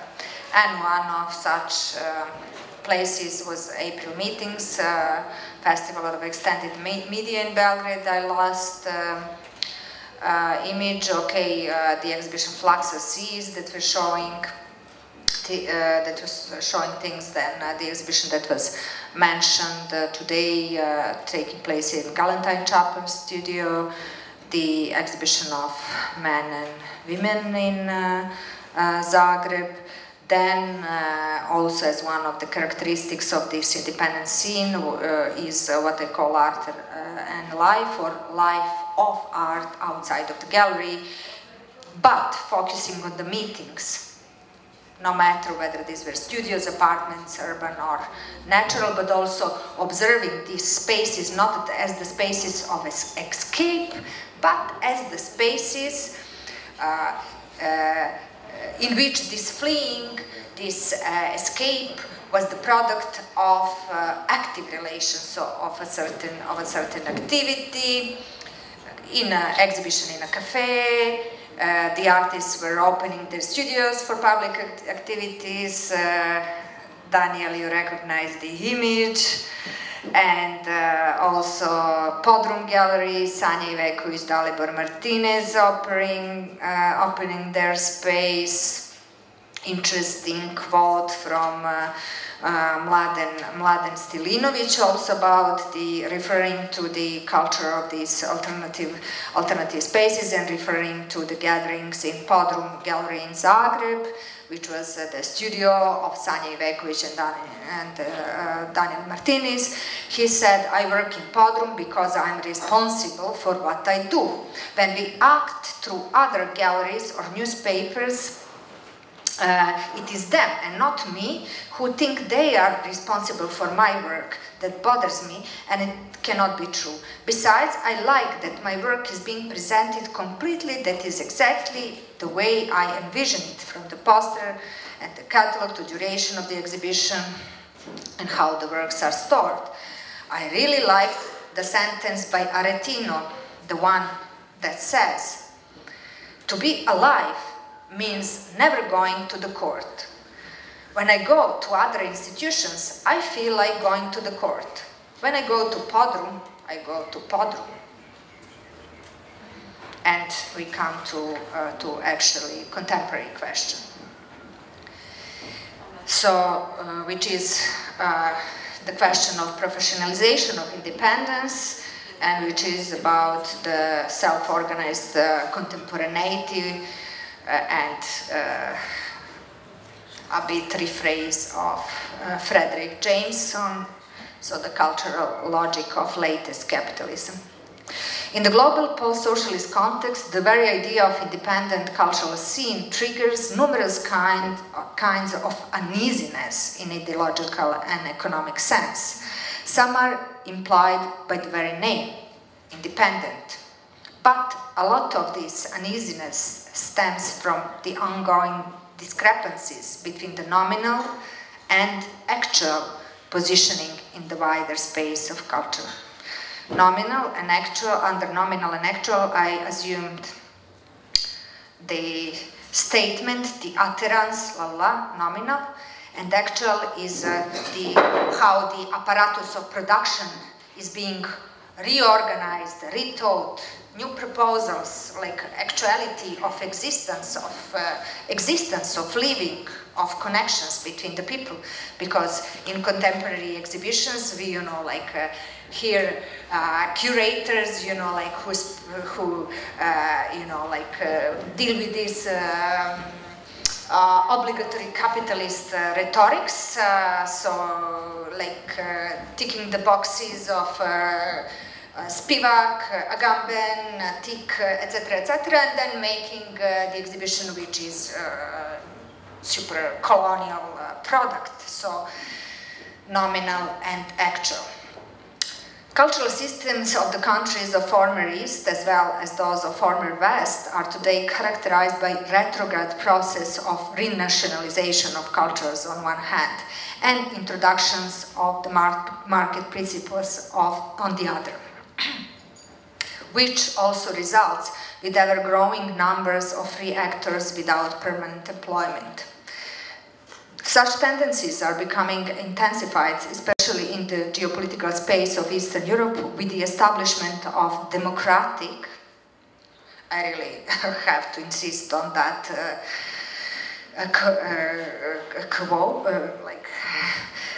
quote marks. So, with the establishment of democratic post-socialist regimes and their transitionalist economic and social restructuring. This restructuring meant a gentle request to institutions to enter the market and become self-sustainable. Of course, self-sustainability here mostly meant accepting this or that model of private-public partnership or complete privatization of the former public sphere. So institutions that previously were in their funding and mission wholly public are falling into the schism of double standards. On the one hand, maintaining a tight connection with the state produces the pressure to perform in terms of national cultural programs and their prerogatives. On the other hand, their increasingly liberalized or flexible relations with the state necessarily produce another kind of institution, the institution of self-organized actors within the contemporary field of culture. The result of such constellation is that the contemporary field of culture and education, especially in the sphere of the so-called content production, is mainly inhabited by the independent and often individual actors who are expected to be invested in economical self-reinvention, meaning either their reinvention by positioning in the field of cultural industries or by entering the system of project management. projectization in the context of EU, or opportunism, the culture of opportunities that some of the writers of Mesosphere or Mesosfera journal place emphasis on. The post-socialist transitionalism and professionalization of independence in the East is financially and administratively connected with the process of European integration and corporate safety valves for social responsibility. In the contemporary event culture, the very notion of institution and its firmness, power, and durability changes, as the contemporary forms are always temporary, including contemporary institutionalism. Locally, but also globally, the questions of self-organization and independence gain ever new relevance, framed as they are by the disappearance of the welfare state or socialist institution of public good. This retreat of social state is going in parallel with the expansion of individual entrepreneurships, the process which is currently unfolding at an ever faster pace. In the region of former East, but also within the global post-socialist context, the majority of cultural workers active today, locally and internationally, are choosing or are being compelled to adopt self-organized forms of existence, acting through small collectives, troops, groups, and alternative education projects. They're compelled to act as alternative cultural scene as the so-called independent initiatives. Self-organization and independence today assumes growingly flexible and precarious working conditions, as well as mobile and adaptable forms of cognitive and body survivalism, not so distant from the Darwinist representation of the natural world in which the only fittest survive. The contemporary free actors, whose freedom is of course very much conditional, still tend to ground their position of relative independence through disidentification with the national state institution, traditional professionalist division of labor, and hierarchical structures of cooperation. But at the same time, some of these independent cultural actors, especially those who are continuing the histories of Eastern neo-avant-gardes, are also restoring the interest in the artistic working process and the political economy of art, rethematizing cultural labor and working practice, and creating new spaces that express the tendency to be more public, more democratic, and more collectivist.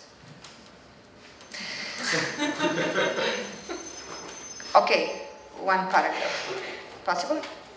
Sure. So the transition from really existing socialism taken as a social ground of operation from the 60s and 70s, as I discussed it today, to liberal democracy and free market economy, that is really existing capitalism, can be also seen as the ultimate victory of self-organization and oppressive self-care.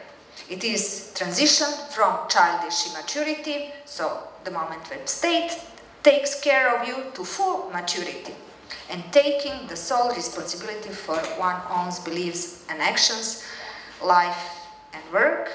So it is what I'm speaking about now is also very much personal, because I select and I'm kind of compelled to play as a kind of karaoke businessman in contemporary funky art capitalism.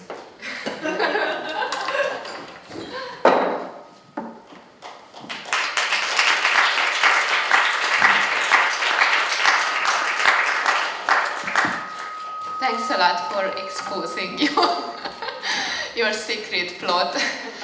So I would like to invite Daniel and Mira, Grúň and Mira Keratová to the table.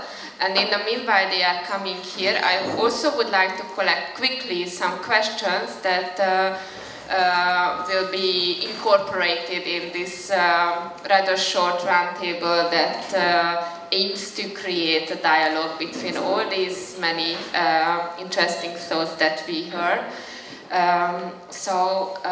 Please be very agile and straightforward and sign if you have questions or comments. Now here's really the time to interact with us and with the topics. No one so far? Okay, where's Mira? Oh, lucky. Because yeah, Mira is here, great. So I can introduce Daniel, who is assistant professor at the Bratislava Academy of Arts. And he wrote his PhD thesis, the title translated to English is The Archaeology of Art and Criticism, and he is an expert of Slovak conceptual art and East European art histories, and also co-curator of the current Julius Scholar show in Vienna, Mumok, that is recommended to everyone here. And I also introduced Mira Keratová, who is art historian and curator as well, and she organized very important exhibitions of very important Bratislava artists like Peter Bartos here. Lubomir Durček also featured in the Sitting Together exhibition as well as Stanov Filko, and most importantly she worked a lot and created interesting projects out of Jan Budaj's archive and activities. And now you are working on a show by Stanov Filko that is upcoming in Banska Bystrica next week. On Tuesday. Tuesday. Okay, so please come. Unfortunately, we don't have so much time because we have to finish at 7:45, as I learned. So we have to be very straightforward and to the point. So please, Lucy and Jelena, come. But maybe they can speak more than us. But please sit together. No, but this is all right. Yeah. Please.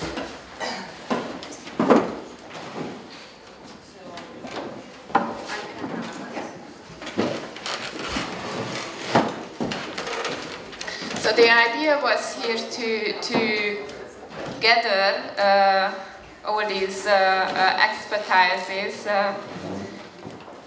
so that to answer the question how we can talk and work with the art of our region, including art events that were realized during the Cold War era or realized in the so-called former West, where most of us here are based in. And I have to say that this is a question that is not raised as a kind of scientific question, self-evident one, but it's more coming from the experience that studying art history and contemporary art, I think most of us realize that there are really topics that are very difficult to access, and whereas there's a very strong internationality of contemporary art, still I think it's very important to keep asking the question why we are doing or working or researching a certain topic and what's our position in it. And I think it also connects interestingly to the debate between art history and exhibition histories. In my understanding, it's very important to realize that in exhibition histories we are talking about a collective effort which has many factors within which art is just one, or the artists and the curators, and there's the institution, the state, the economics, and a lot of other factors which are different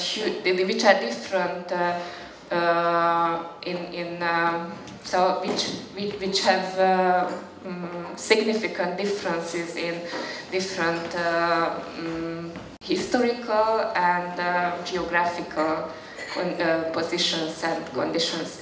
Sorry. So, what I think would be the most productive if Daniel and Mira could reflect on what we've heard so far, and also this general question how we can deal with this idea of East European art, whether we should reject it, whether we can leave it behind, what other concepts or strategies can be used. So, okay,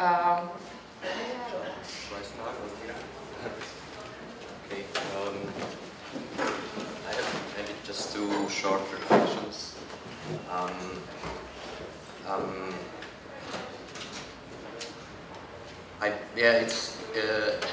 It's quite a situation now, like that we have two presentations on quite different topics, but what is the common ground is actually the question how the question of representation, who and how is representing certain exhibition history, and I think that like the main like the title actually of this evening, like how we speak about Eastern European exhibitions, is a question of language. Like we are asking about the language we use to talk about Eastern Europe, and actually I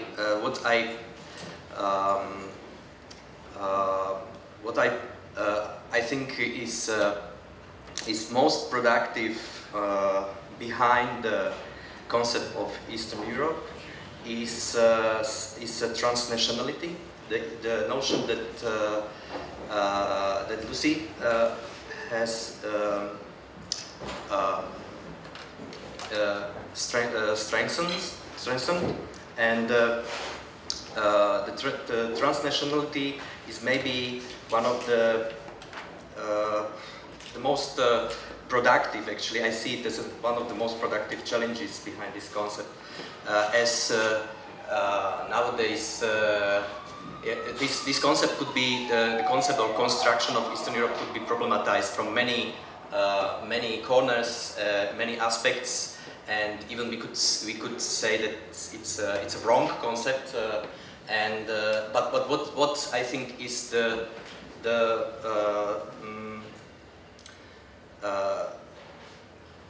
strongest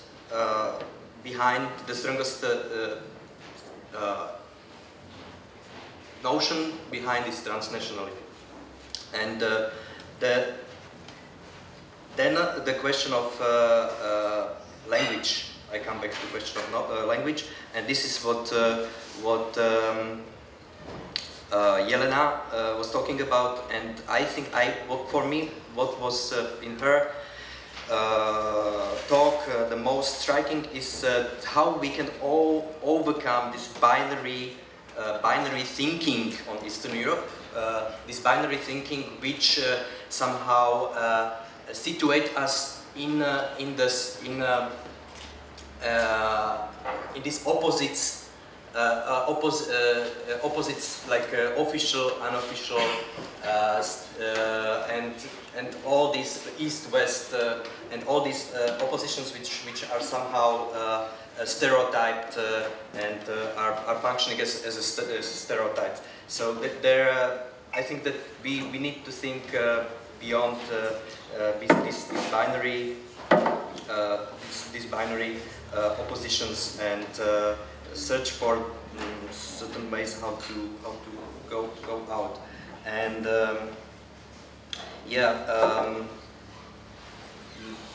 my question in relation to both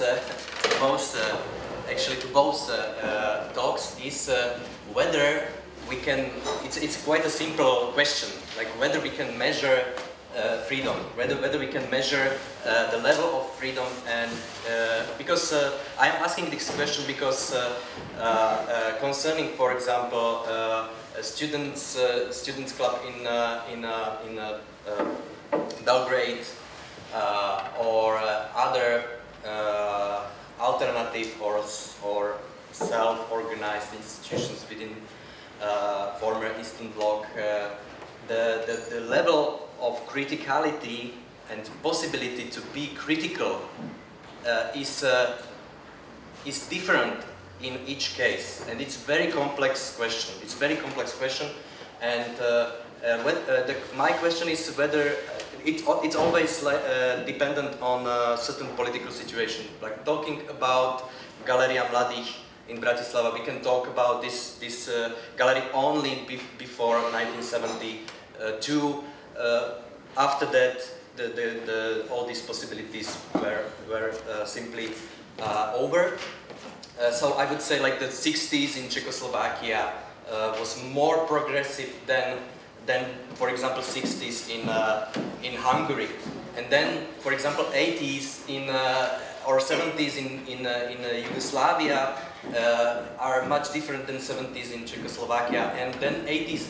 What Lucy was mentioned, this anti-show book, like the late 80s in Soviet Union or in Soviet Union or particularly in Moscow, were much more free actually than the situation in Bratislava or Prague. So this is the question of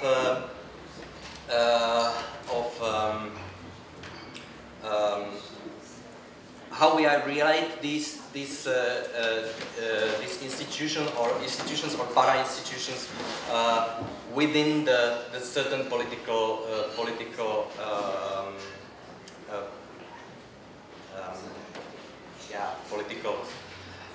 historical situation and date. Yeah, and this is the first thing. And the second question. Yeah, maybe I think more about the second question because I'm sorry, I have difficulty to formulate my questions clearly. So I now pass the microphone to Mira, and maybe I can talk a bit more. And It's working. And then how we do it? Like first we collect our questions, and then you answer, or maybe I don't know what's the best. Maybe. Yeah, so I actually, in fact, I don't really know what shall I tell, in fact, because there are a lot of things which were opened by those lectures, now by Daniel referring also to them, and so it's a lot of things what could be told, but like if we try to keep certain focus, as it was announced at the headline of this talk or meeting, and as you posed this question at the beginning about Eastern European art, so I would come back to that then. So in my understanding, like put it very, very roughly now, not really very precisely, but in my understanding, development of this term is, I would relate it, or rather name it sort of self-colonization. You know, it's like starting even already in 60s, 70s, where diverse artists were taking over terms like conceptual art from Western discourse, and then by appropriating it, putting it to own unique, even very, very different context. And later on in 90s, after the fall of the wall and so on, then there was the situation where the reconstruction of Eastern European art history was launched, but there was not existing any theoretical apparatus, there was nothing, you know, by hand, so it was taken over again from the West. So this self-colonization started on a theoretical level, not by artists themselves already, but it was a sort of another wave.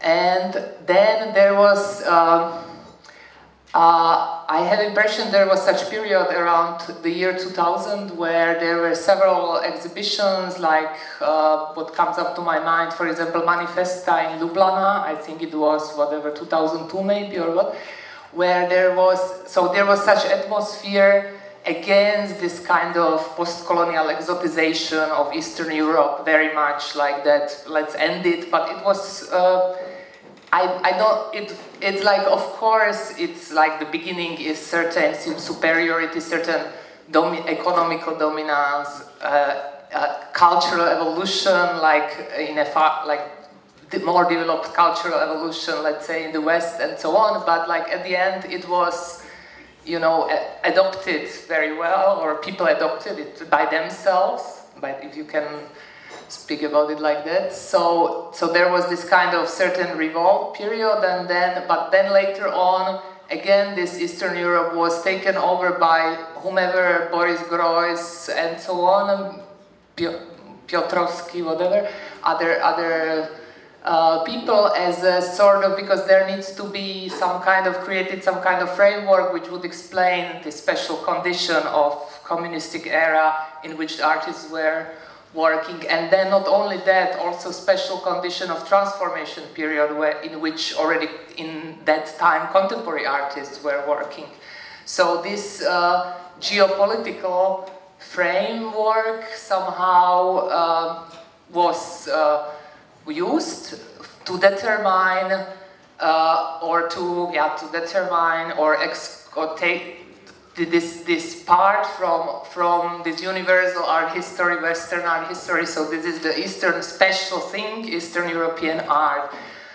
And then it goes on by now, and another thing is, speaking about then contemporary art, there by this massive reconstruction of historical art and the research of historical art of the socialistic period, it very much influenced contemporary art, its aesthetic, aesthetically, conceptually, until nowadays, even now it's not already this peak of this kind of influence, but whatever, even until now, artists in this Eastern European region are dealing, at least, if nothing else, at least with sentiment, certain sentiment for modernist utopias and so on. It's very touching or, you know, appealing until nowadays.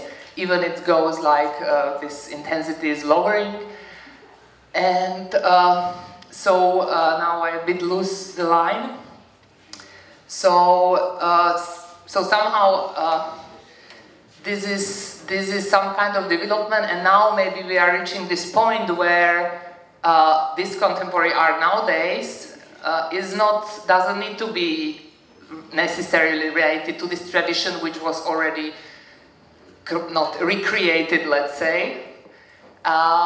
It can function, you know, it can be like from elsewhere, and this term is not needed anymore so much, let's say. So maybe therefore we are sitting here now how to deal with it further, or so this was just such a sort of flashback. Thank you. So I think it would be great if you could react, and also please feel free to ask questions also at this point if you have any. But I think it's really important to ask if we can abandon these regional categories, then what other problems are faced? Is it really accessible for us to research, for instance, Asian art, or for whom it is accessible, or who is competent enough going very far away from his or her own context, and if it exists at all. So I think these are important dilemmas also when we think of the categories described by Jelena, how these are recycled in these neo-capitalist societies of these free-moving agents designed after the dissident artist, and I think the idea of transnationality is also much connected to this kind of individual actors, whereas I think it's also important to consider if representation is always something bad, and if really this kind of individualism, which means that artists can be disconnected and artistic practice can be meaningful anywhere in the world, is valid in for instance, situations where there's a huge social crisis, and when, for instance, artworks gain very different meanings in different places, in the case of, for instance, traveling exhibitions. So if you can continue from here, that's great, and if not, then feel free to come back to your... Okay, just short to the questions of Daniel and Mira. I think in a way with posing this question about although I think the very question is maybe problematic, how do we measure freedom? I think you gave great answer to it, which is totally outside of the quantification of freedom, which cannot be quantified, except for in filling the questionnaires of foundations, etc. So I think this comparative field, which points to similarities and differences, which points to context and decontextualization, so kind of non-simultaneity, contextualization and contextualization in space and time, is one of is I think very art historical thinking that can lead us to some kind of truth of what is in art. But on the other hand, I don't. I think that to return to this question of self-colonization, I think that whenever we mention freedom, it is like this kind of very colonizing freedom, to which historical source I pointed to mention this Congress for Cultural Freedom. So it is not the case that the only freedom we can think of is the freedom of capitalist liberal democracy, that is individual freedom. So there are different freedoms which we can think of and consider. And then I also think, so the very notion of freedom, whenever we pose it that way, we, I think, conform ourselves to the Western canon, for which we say, okay, it does not exist any longer. In a way, it does not exist, but it actually exists. So maybe, it exists in the reflection of periphery, if not in the very center. Because now it seems that, the center is so much interested in peripheries, because, to return to what Zsuzsa was talking about, who can speak about blah, blah. Of course, good colonizers. Only good colonizers, so rich and with a colonial experience. So, it's also an interesting term, good colonizer.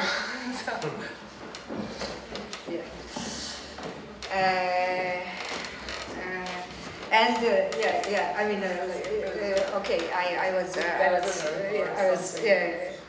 okay, and the last, I think that in regard to what you said, I don't agree with your claim that the art historical terminology and I mean like this exhibition terminology have been just like uncritically imported, and I think that there was also difficulty in construction of which terms we use in these like more expanding, more like rich societies. I think there were also a lot of dilemma and proliferation of different terms. But I also think, and I think that what I spoke about today, what I tried to do actually, and what's maybe this tiny layer of contribution with my today's presentation is precisely the attempt to decolonize the terms, to actually show some that within the of what we refer to as Eastern art, it is not, like they just,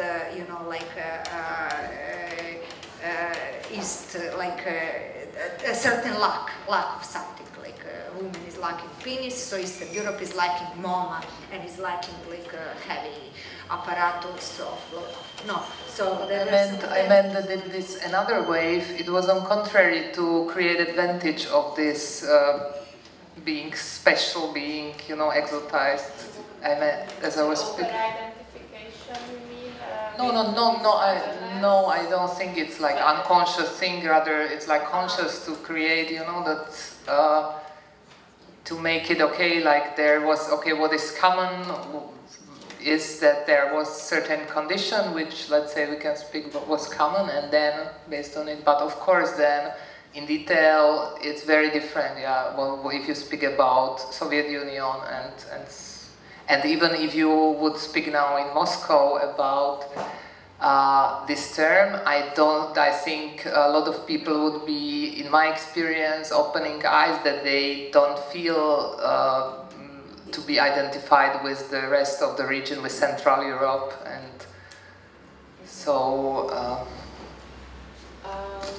Because we unfortunately don't have really time left, I think it would be great if Lucy could also react on what she finds important, and then we could go micro scale, which is, I think, the solution for all these problems, and continue discussion informally.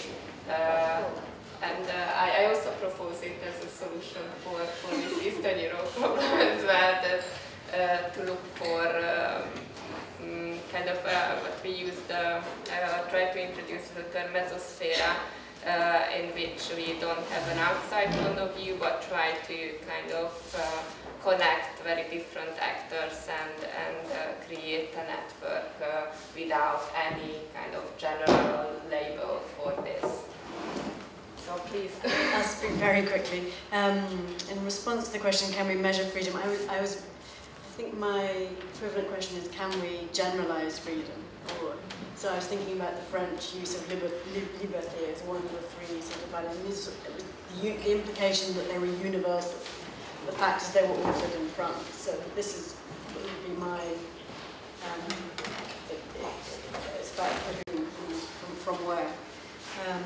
In terms of, I just wanted to make a small point, Daniel, that APTA was shut down several times, but we're trying not to set it up as a dissident initiative for exactly the reasons that some of you have identified. So we're trying to sit as a parallel and outside, which I'm going to have to think about whether that's still exercising on the basis of today, but it certainly wasn't. There was a lack of freedom as well in Moscow.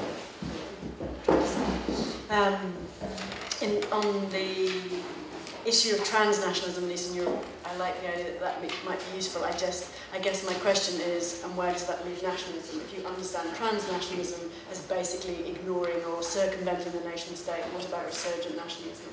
And isn't that an issue that we are facing across Europe? And then a final point, you raise representation and language, and I wonder whether translation is there as a mediating issue to think about. But that's everything I have to say. Let's go micro. Yeah. Thanks a lot. And I'm really sorry for this time pressure, but I would be really glad if you could stay and continue discussion. room so we can continue there. So please keep with us. Thanks a lot. Thank you.